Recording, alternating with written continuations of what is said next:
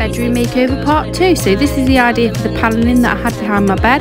So off I went to B&Q and got it all cut into ready-made measured out pieces, which made it really easy for me just to get going, and stuck them to the wall today. Chose solvent-free adhesive from B&Q, and here I am just putting the last piece on. Always use my foot to secure it down, and then I went in with some polyfiller to fill the gaps and some cork to go around the edges, and then went in with some Zinspin primer, and I primed all the MDF, and I'm ready to paint next, so follow to see how it turns out.